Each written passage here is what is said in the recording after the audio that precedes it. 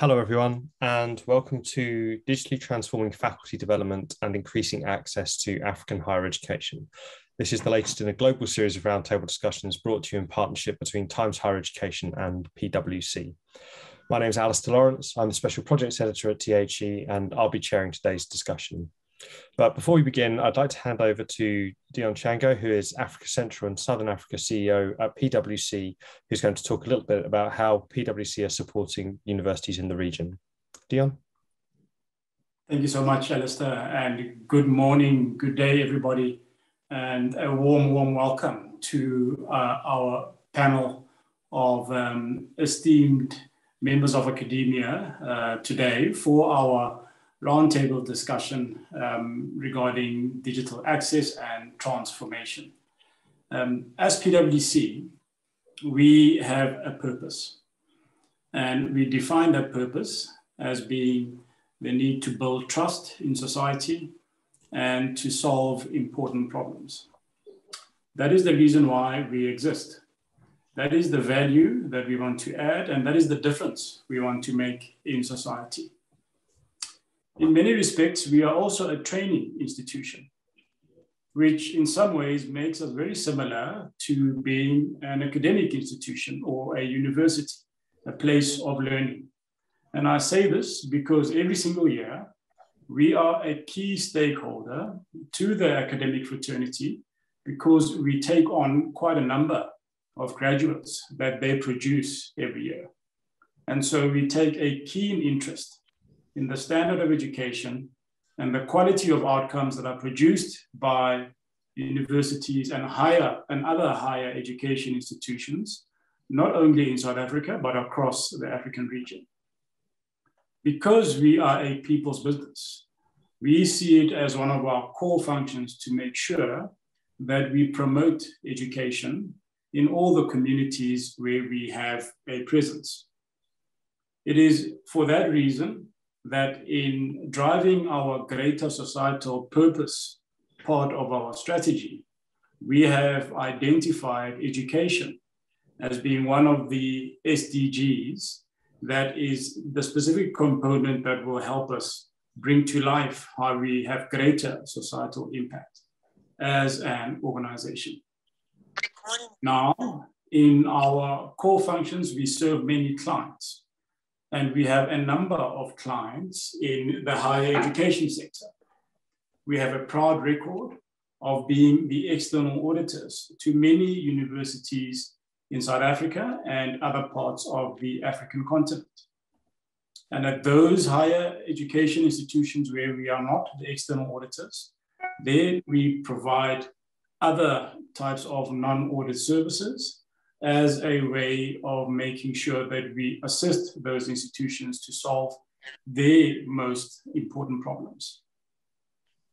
Now, with the advent of the COVID-19 pandemic, like other sectors, the higher education sector has faced some challenges. It has been required to adapt and respond in many ways to this pandemic. One of the ways is through access and the degree with which higher education institutions have been able to continue operating seamlessly and making available the content that they provide normally using digital channels. This has been more challenging for some institutions than what it has been for others. And in a continent that was already plagued by issues of low access for some, or poor access for some, to higher education or quality education, COVID-19 has just exacerbated this problem and really shone the spotlight on really the haves and have-nots here on the African continent, but also in other parts of the world. And so working together with higher education institutions, we as PwC are really interested in sparking a dialogue on what can be done to help institutions really improve accessibility to their own content, even in a post-pandemic world, and what are the lessons that should be taken away going forward that have been brought to the fore by COVID-19. So our commitment to the higher education sector has never been more intense. We continue to partner with universities and other institutions across the continent in any way that we can. And through some of our own initiatives, such as something that we call New World, New Skills, we have committed to playing our role together and in collaboration with other actors in society to ensure that we contribute to the digital upskilling of the communities where we have footprint, in order to ensure that we bring everybody along on this journey into a much more digital future, and to ensure that nobody is left behind in order to get them digitally upskilled and ready to be employed in a much more digital world. These are just some of the reasons why we find it so important and so compelling to play a part in convening a discussion in a roundtable such as this one, to hear firsthand from our leaders of the educational institutions of some of the challenges that they face on a daily day, some of the risks that they have to mitigate against, and of course, some of the exciting opportunities they see for the future. And in so doing, then all of us can come away from these discussions more rejuvenated, more inspired about the role that education can play in the growth and development of the African continent. And so I'm really excited and very inspired to hear what our leaders have to say today, and I look forward to the roundtable discussion. So Alistair, thank you very much, and all the best for the next 50 minutes or so. Great, thank you very much, Deon. So yes, as Deon said, both faculty development and increasing access to higher education persist as challenges around the world, and Africa is no exception to that. Therefore, creating more innovative learning environments will be key to unlocking Africa's potential as technology continues to enhance what universities can offer. With that in mind, I'd like to begin by asking the panel for their thoughts on how embedding faculty support in universities' digital transformations will benefit their institutions. What are the new requirements for supporting faculties as universities continue to change quite rapidly? Dr. Naidoo, can I come to you first, please? Sure. Good morning, everyone, and welcome. I think one of the key issues as we start looking at this blurring between the analog and digital worlds is our state of readiness of our academics, or faculty as you call it, to embrace this divide. Now, I think we've already alluded to the digital inequalities that's prevalent in our country, so I'm not going to speak a little bit, I'm not going to touch that. But I do think that at a curricular level, we need to start engaging with new theories of change and new educational models that we need to start thinking through. If you look at the literature review over the last 10 years, what we are beginning to find is that, yes, there has been talk around curricular reinvigoration or curricular reimagination and those sorts of concepts. But what we have not seen is a unifying theme around the praxis, the practitioner research interface. What are our academics on the ground experiencing, and how this is translated into academic or educational theory? So for us, very importantly, we find trying to keep a bimodal approach going. In other words, continuing to do what we have been doing, but finding new ways of doing the new things. And I think the pandemic has really acted as a catalyst to spur up the rate of change that is needed within the institutions. So from our view is that the change that we want to see happening at faculty level, it cannot be done by artificial intelligence or machine learning. It's something that we need to work through within our community of practice to look at revitalizing our curricula and to making sure that this triangular relationship between the curriculum, the teaching and learning methodologies, our learning outcomes are aligned. And the last point that I want to just touch on a little bit here is us beginning to explore the so-called quadruple helix relationship between the institution. And I think Dion has already indicated the relationship between the institution, industry, society, and policy.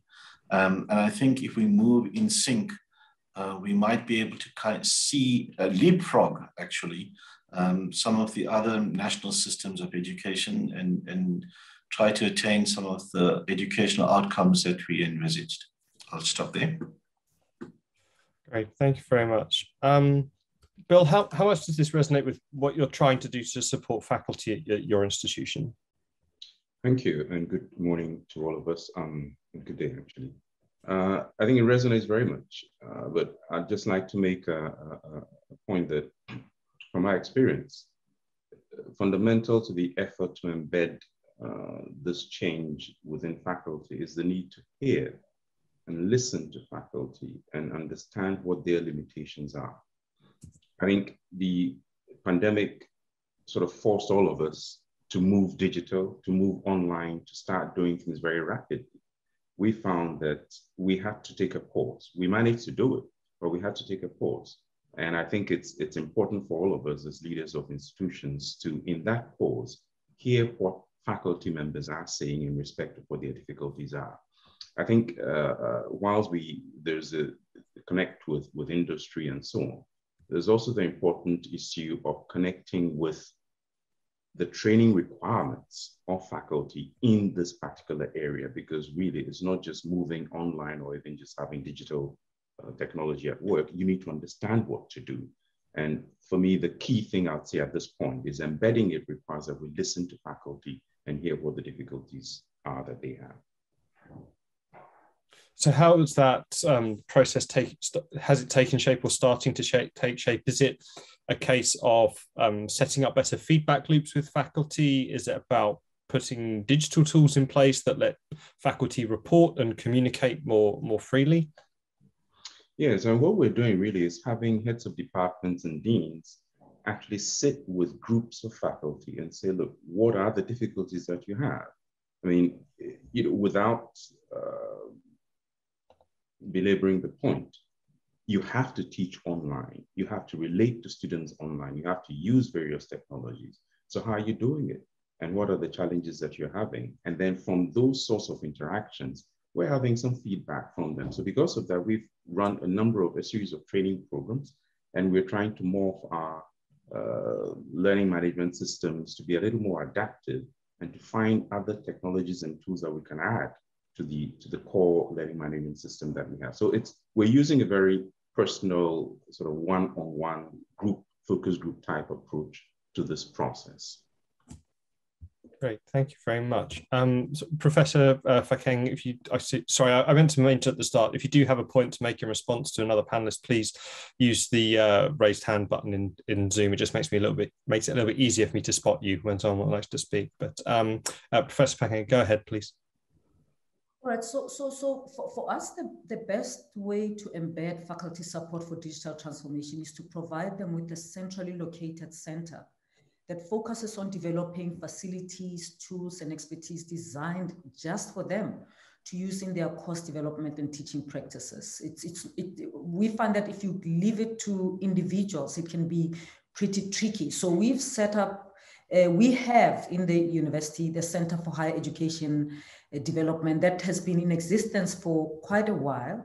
And its role is to promote equity of access, effectiveness of teaching and learning, and enhancement of curricula with the twin aims of improving student success and ensuring that UCT's graduateness are globally competitive, locally relevant, socially responsive, and fully representative of South Africa's diverse population.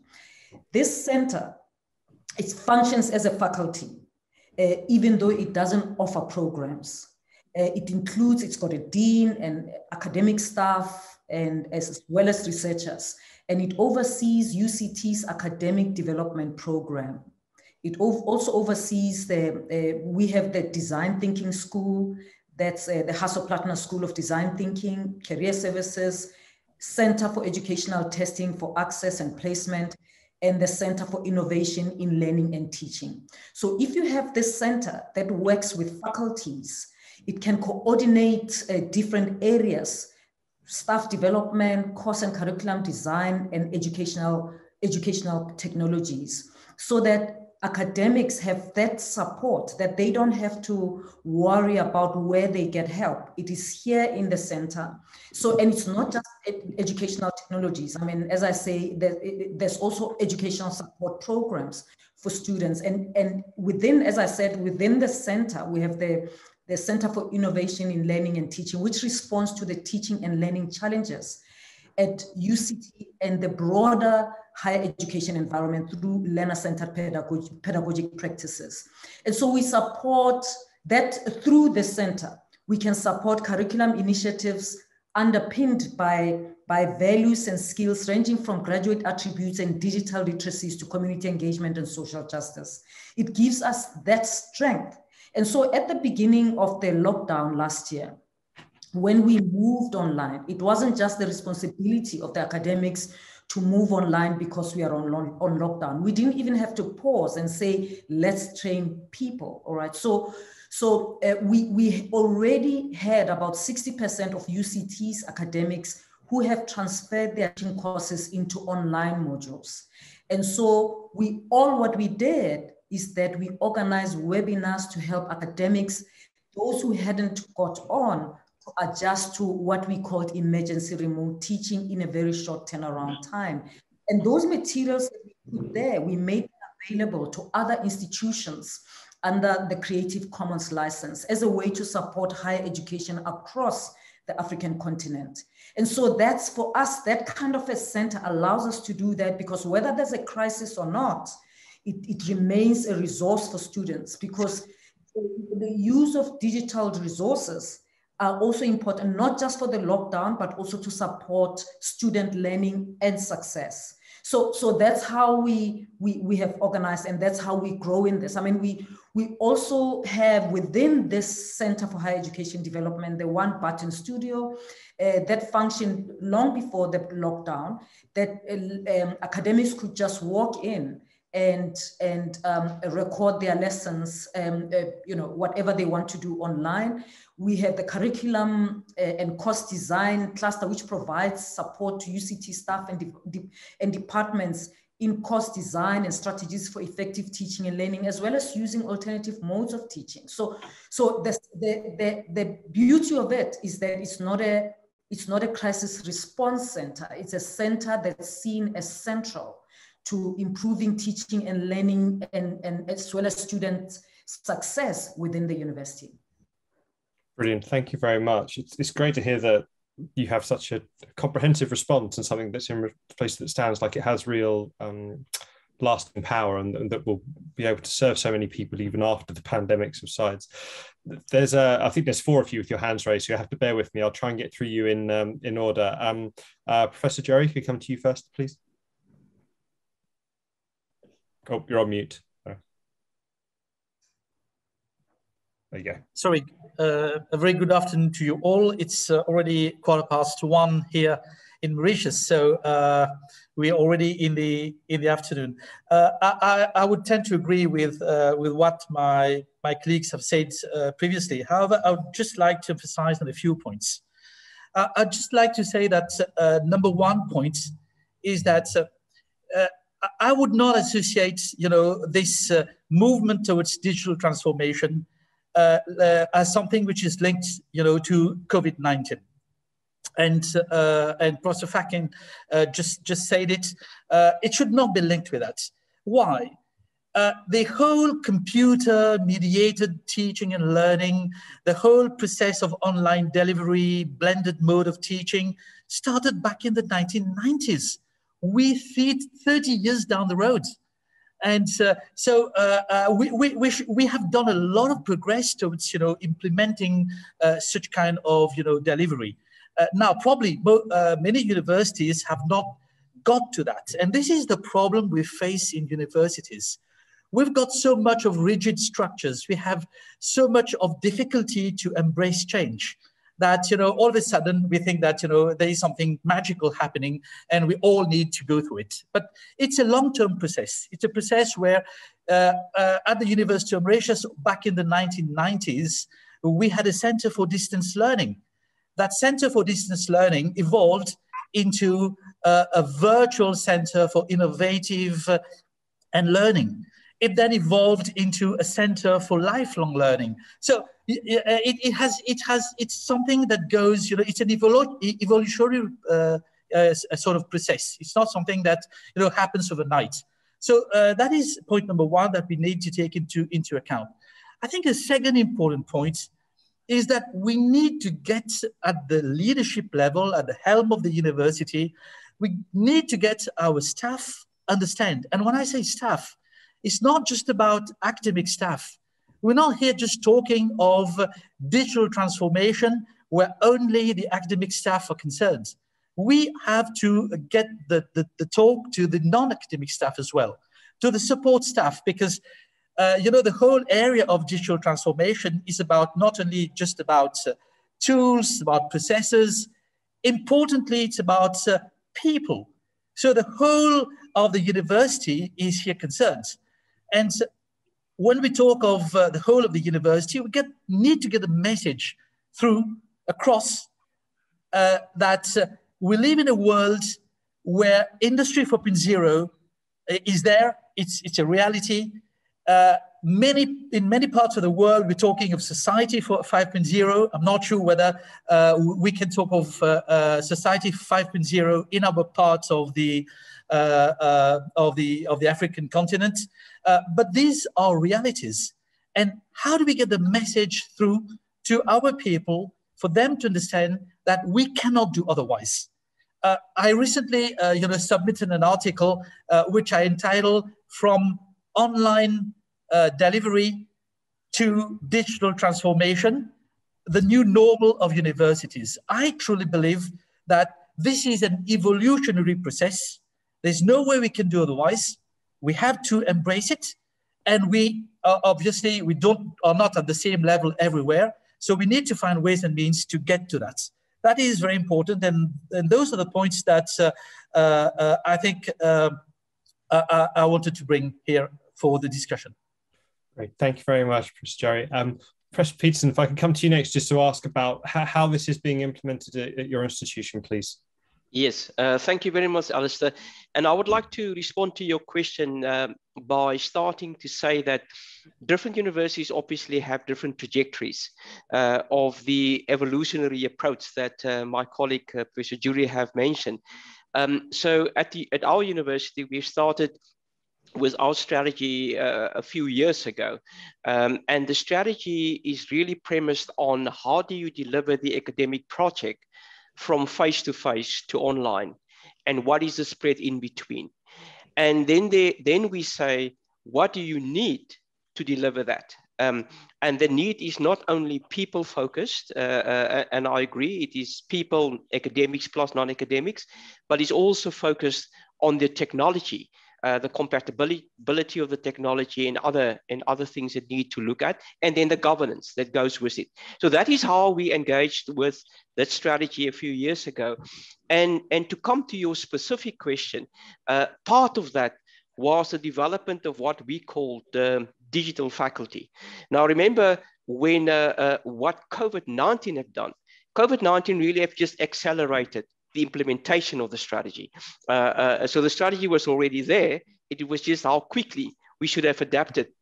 And surely in our institution, it might have also been other institutions, that we really started with what we call remote teaching and learning, rather than complete online.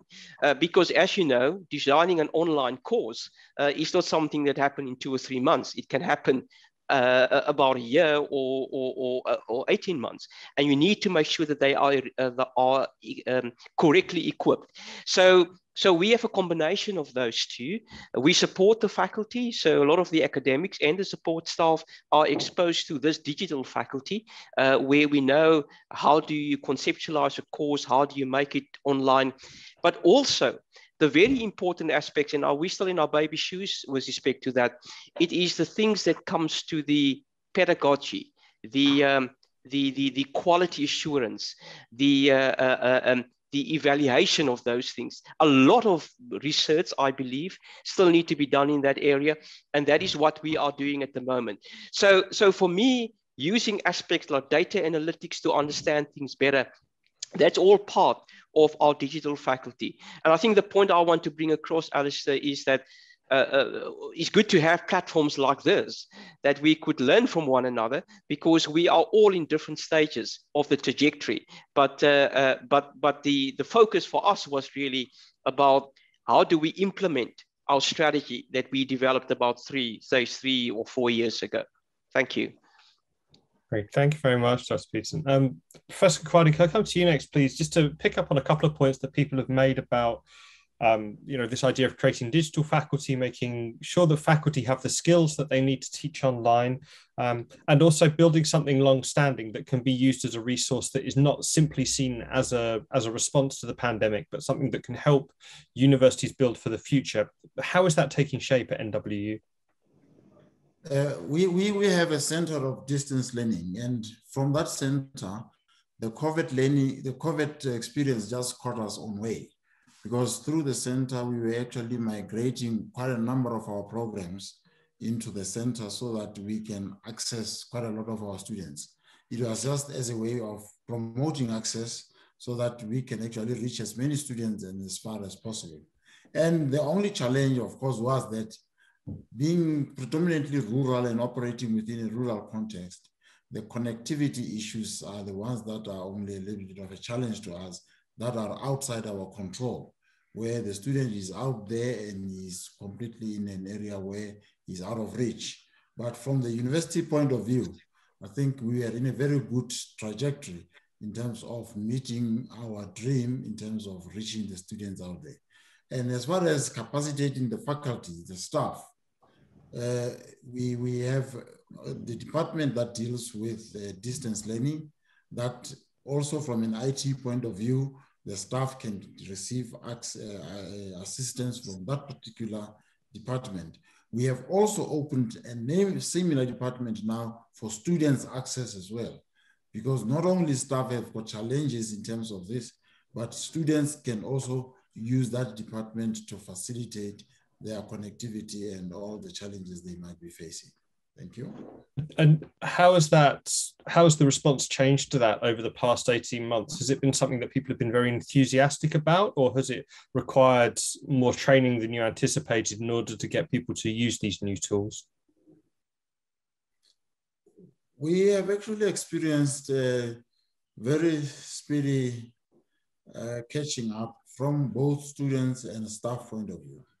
Our staff managed to get on board as soon as possible, and our students are also on board. Initially, at the beginning of the COVID experience, it was a little bit slow.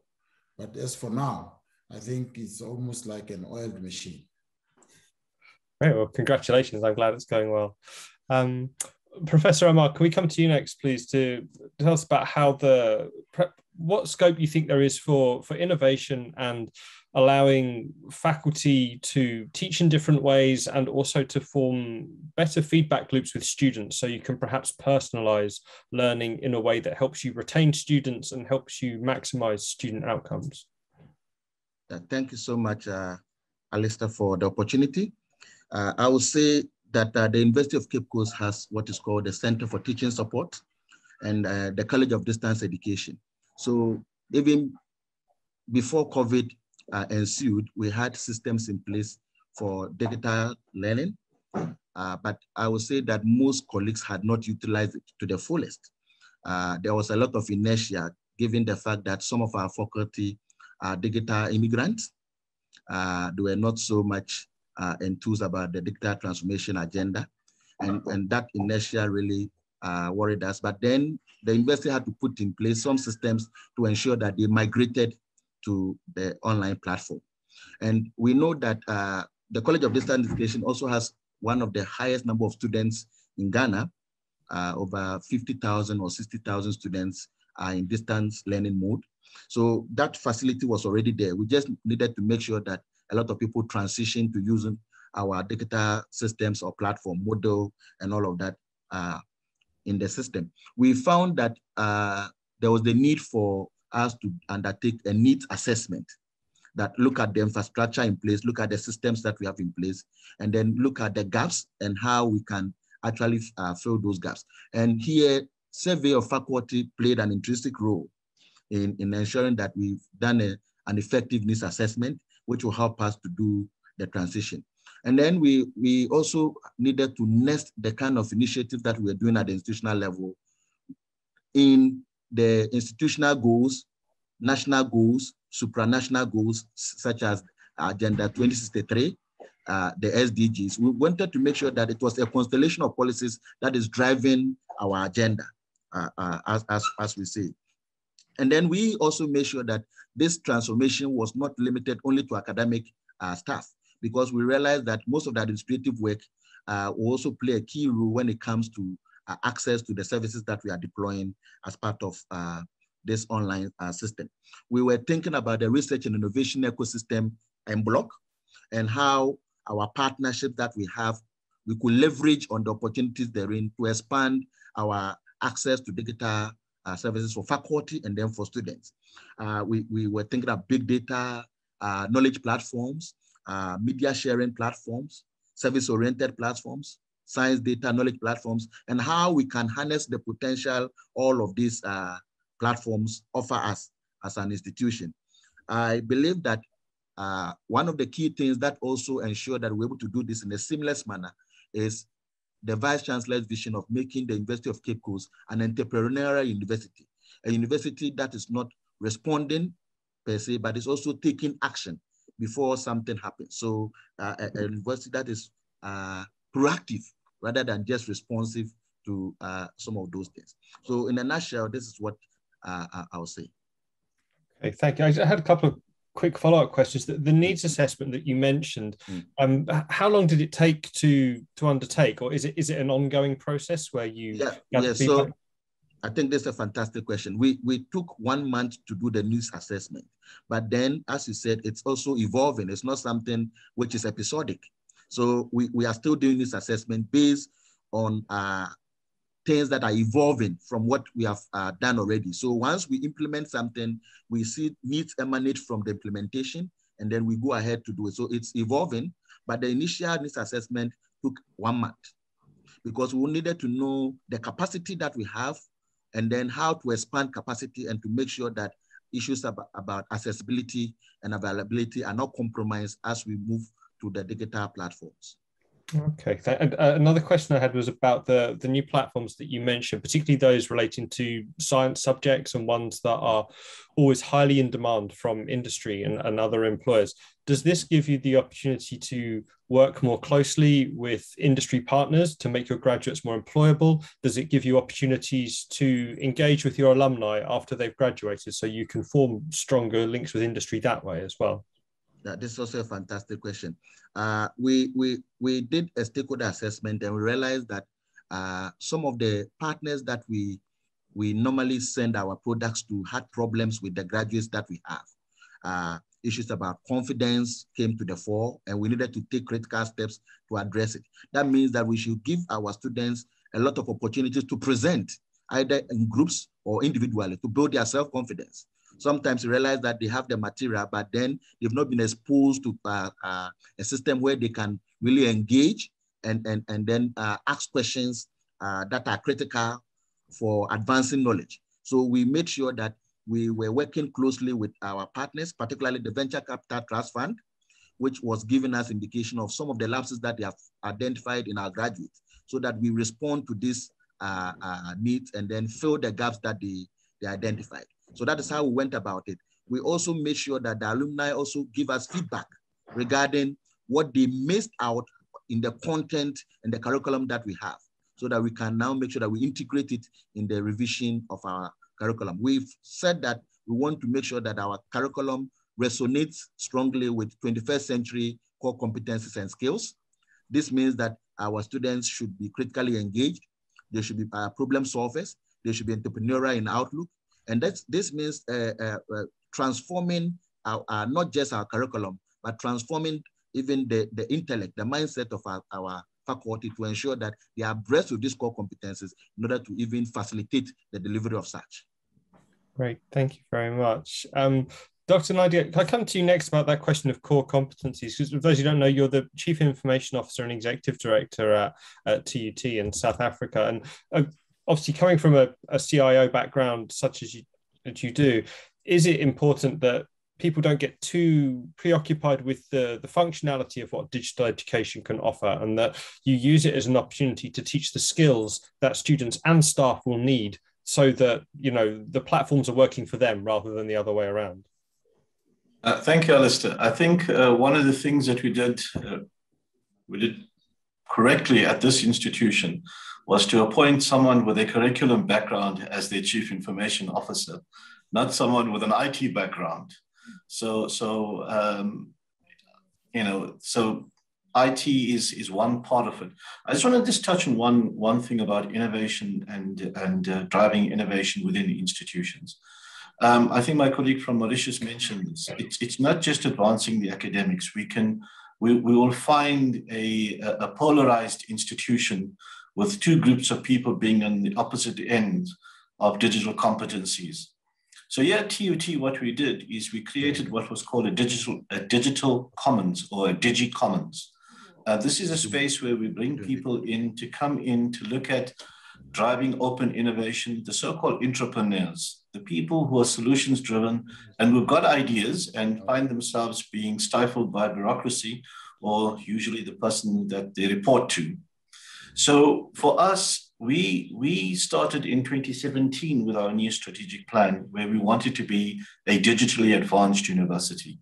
And we saw this being in three forms. A shift in culture. We needed to change the ways in which we think about the way in which we work and engage with our people and all our role players and stakeholders. A shift in workforce. It's good to have ambitious goals about digital transformation, but if your people are not ready to move in that direction or do not have the skill sets to do that, then that creates a further bottleneck and leads to failures in these transformation initiatives. We too have a design thinking approach to finding the ways in which we can bring about changes within this. And then of course, a shift in technologies. So our focus has primarily been on our people and our key stakeholders, that is our students, the academic staff, the administrative staff, and then the focus on the technology. We have consistently said that technology is not the end in itself. It is how we utilize it to bring about the kinds of transformative elements we want to see within the institution. So from our side, it has always been driven by the curriculum and driven by our teaching and learning processes. And of course, in terms of our research and innovation, we adopt an impactful set of metrics to look at how successful we are on that. And again, the point mentioned, you know, as it depends where an institution is in its developmental trajectory. We are just 16, 17 years old post-merger, and we had to encompass a wide range of services and provide for a range of students. So early on within when the pandemic hit, we had to do a geospatial study to find out where our students were and in terms of their access to digital media and content and simple things like connectivity. So for us, it's about developing innovation spaces. We do have a Center for Higher Education Development and Support doing kind of the things that Prof. Bakeng mentioned. But for us, it's about finding and creating spaces for innovation to happen within the institution. And hopefully out of that, in 2 to 3 years, we will see a new innovation type beginning to emerge within the institution. Thanks, Alistair. Thank you. It's interesting about the long-term planning that goes on, which is, you know, I think it's one of the main challenges that university leaders cite when I've done a lot of these interviews over the past 18 months, and with everybody being in recovery mode for the past, or response mode rather, for the first maybe 6 or 12 months of the pandemic. Now these plans are starting to take shape, but people really do plan for the future effectively. Dr. Biriba, if I could come to you next, please. If you could tell us a little bit about your work at University of Cape Coast. I'm particularly interested, coming from a STEM background such as you do, you know, what responses and what changes have been necessary in that discipline over the course of this digital transformation process?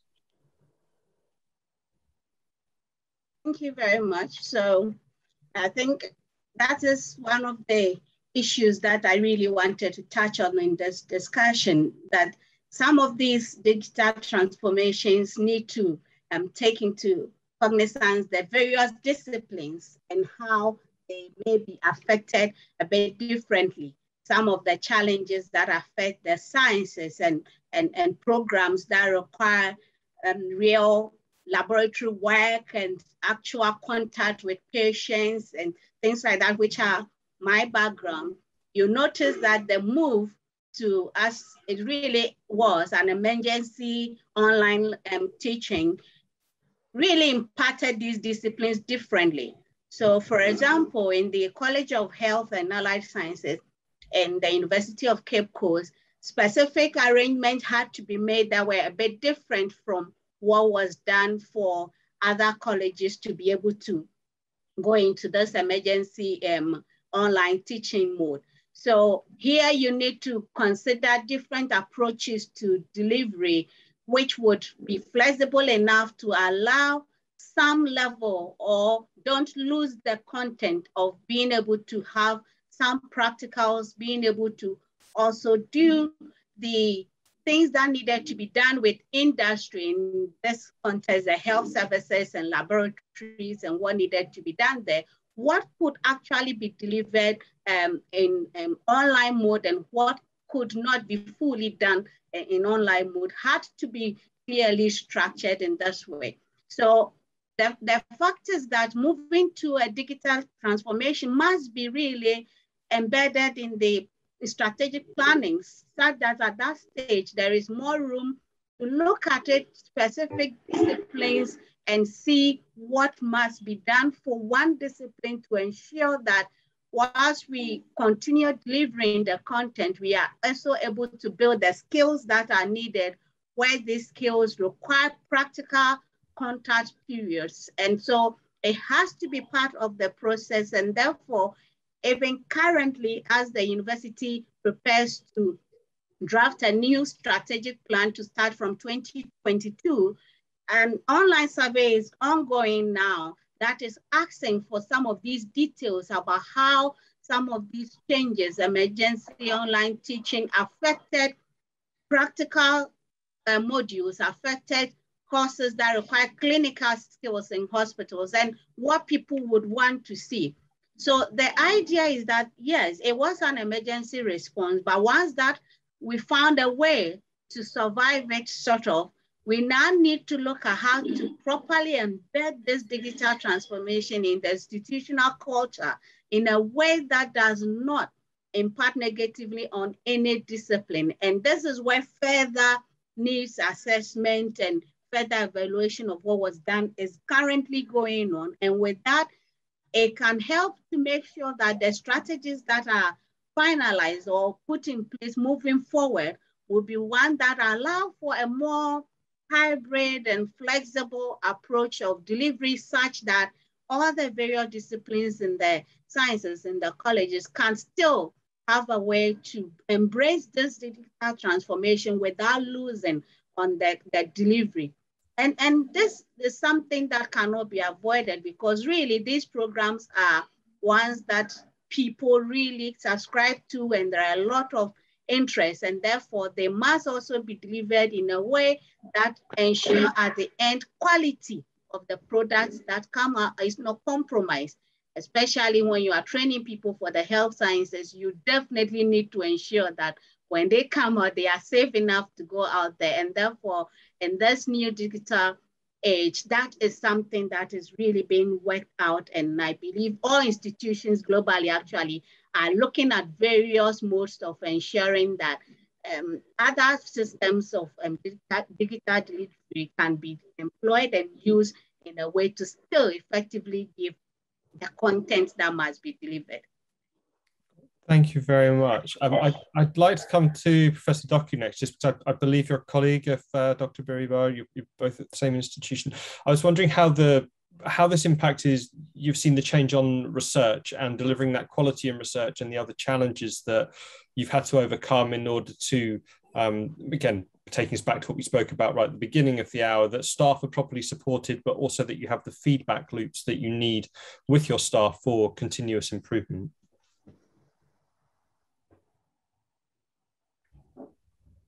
Professor Doku, yeah. Was that to me? Oh no, sorry, it was for sorry, David Doku, who's also on the line with us. I think just yeah, to David. All right. Yeah, sorry. Thank you very much. I agree with the previous speakers that the digital infrastructure were already in place even before COVID, and COVID has made it a bit more, has facilitated the need to speed up with that, and universities are doing that very well. But I should say that the aspect of equity is what needs to be looked at again. Equity in terms of availability and accessibility. Now it's widely available in most places, but how accessible is it across the different categories of students and then the different categories of discipline, as my colleague has just said.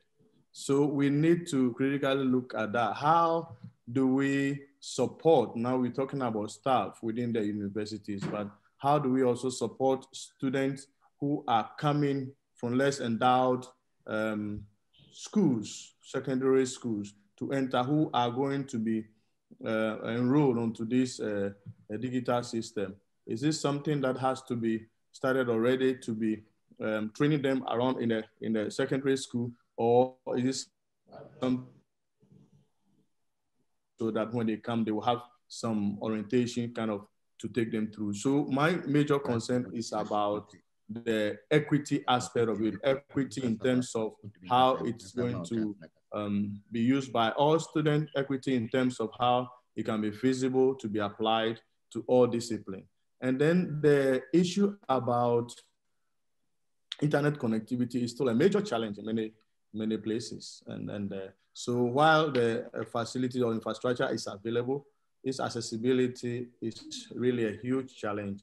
And that is why I would think that universities have to think about redesigning the entire digital architecture so that it addresses the changes, the different disciplines, addresses the different categories of students that we have. I am thinking that when the architectural, digital architecture were designed, it wasn't meant to be applied to the entire student populations. In our part, for example, it was targeted, for example, for distance education students. The mostly distance education are non-science students. They don't have practical lessons and so on and so forth. So the system was designed with certain use in mind. Now with the shifts brought about by COVID-19, there is a need for us to look at that design very well, and so that it can be worked on to address other issues. I have a tiny question for a colleague who presented something on the shift in the workforce. How has it been implemented? Do they have to recruit persons to suit the specific digital design, or they have to train staff, and what has been the challenges or the lessons to learn from that? Thank you. Okay, thank you. We're quite tight for time. We've only got about 10 minutes left. So if you'll excuse me, I'll have to probably rattle through a few, pick on you quite quickly, and trying to speak to everyone in due course. Actually, Professor Baby, if I could come to you next, just you're joining us from Kenya today. I'd be interested to hear what your response is. Perhaps you can pick up on the point that Professor Doku made about improving equity of access and the challenges that persist around that. Is there a case now that university campuses will need to be reimagined? So you have the digital offering, but you also have a physical space that is available for people who quite simply will not have access to education if they do not come to the space. And maybe they are not sitting in a lecture theatre or sitting in a lab, but they also have the space that they need to learn and study privately or study in groups. How is that starting to take shape at your institution? Thank you very much, Alistair, for the question. I think I would agree with my colleagues that the bigger vision about digital education and so on is something that goes beyond the COVID crisis that we've been facing. And in our case, we started with an open and distance learning center, which has been running for over 10 years. But when the COVID crisis came, there were modifications to that, which we did. And one of the things that we've kind of settled on is strengthening the ability to do just what we're saying, to have students, a portion of students available on campus, and the majority of our students are available online, so that the students that are online pretty much have the same experience as the students that are physically on campus. But the challenge that we face, and it would be interesting to learn from the colleagues around the platform today, is how you deal sometimes with some of the, what I'd call the policy and regulatory contradictions that impact then on the decisions and choices that we make as universities. For instance, there is a sense in which in the environment that we're working in Kenya, there's some skepticism about quality of any education that's online versus the traditional physical contact learning where, which we do under brick and mortar. So how do you, go over that skepticism to do, the innovative things that we're dealing with? And some of that also gets into the policy environment where we all understand that we should be doing a whole lot of things through internet. But you see internet costs going up and taxation of, VAT and all other things are going up around the cost of internet, the cost of, digital gadgets that students need to use in order to be online. It's how you walk through that maze of policy contradictions to do what we must do to secure the future of education. What we are doing is almost reviving conversations that were kind of beginning to die in the academy around pedagogy, particularly when you look at pedagogy as bringing together content, process, and outcome. So that when people begin to look at it from that way, then their appropriation of technology becomes a little bit easier. Thank you very much. I have a follow-up question, if you don't mind. When you talk about sustainability and managing costs, do you think long-term this will require greater collaboration between universities, industry, and government in order to just sort of share the common good, really? Ultimately, you're trying to create, better student outcomes, more employable students, more skilled students. Does the university sector perhaps need more help than it's getting at a policy level? I personally believe that probably traditionalist in the sense that I believe that education is a common good. And that unless we stay on that road of looking at education as something that is a common good that all of us should be investing in the long run, sustainability of institutions is going to be affected. Yeah. Okay, thank you very much. We've got time for a couple more. Professor Songa, I thank you for joining us. Can you give us some insights into how the long-term planning and sustainability measures are taking shape at your institution, please? Thank you very much, and good morning, colleagues. Apologies for coming in late. Yes, in our institution at UKZN, we took a strategic decision really to cross all the way over to fully fledged online learning and use ERT as a bridge, which will take us.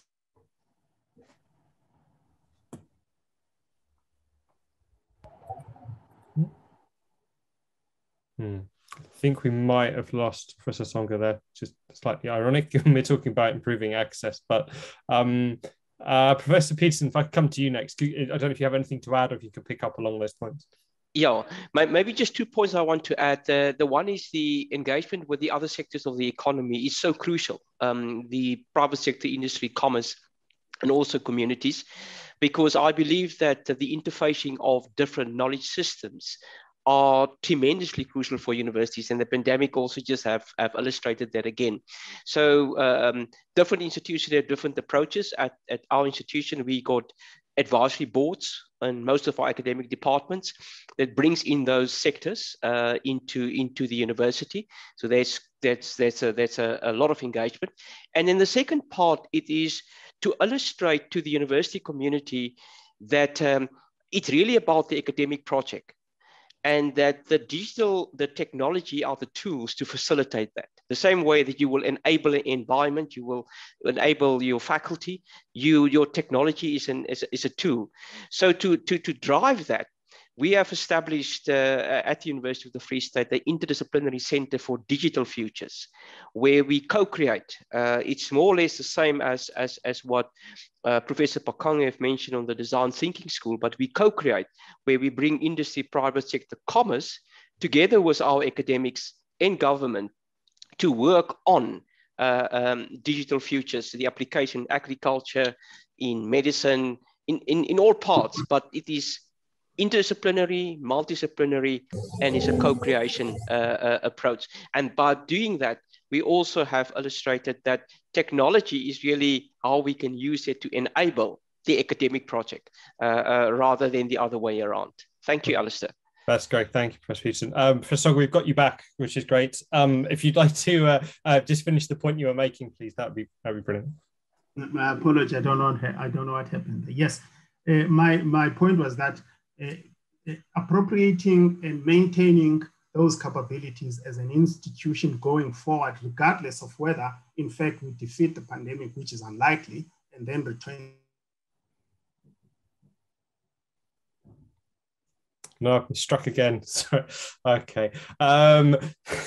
We were doing so well. I think for 4 minutes to go, I think we've had a pretty good show. Professor, if I can come to you to finish up, please. I have a question. Given you spoke about having a very comprehensive response to this originally, how ambitious can you be as an institute and also as a region in terms of doing things like increasing your outreach through digital education and perhaps increasing the amount of international collaboration that you have in order to embrace the kind of multidisciplinary aspect that we were talking about previously, maybe?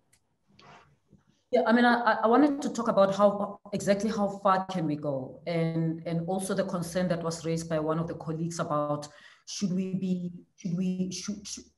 we expect students to come to university with the skills? And for us at UCT, we see university's role, one of the university's roles is to provide leadership. We don't respond to what happens in industry, but we also shape it and give it direction. And so we don't only complain about what comes from basic education. We can inform it, shape it, and solve it, and provide solutions. So our role, as much as it's developmental, it's also disruptive. It develops, but it's disruptive. And so we at UCT decided to go a step further during this time of the pandemic and disrupt the South African teaching model of basic education by launching the UCT Online High School. And this is a way to give learners across South Africa the opportunity to develop their full educational potential before entering university or any higher learning institution or workplace environment. It's one thing to say the situation with the pandemic is not going to be solved right now and to wait at university and say, let them come prepared. We see ourselves as a leader and we don't want to be an island of excellence. We want to spread that.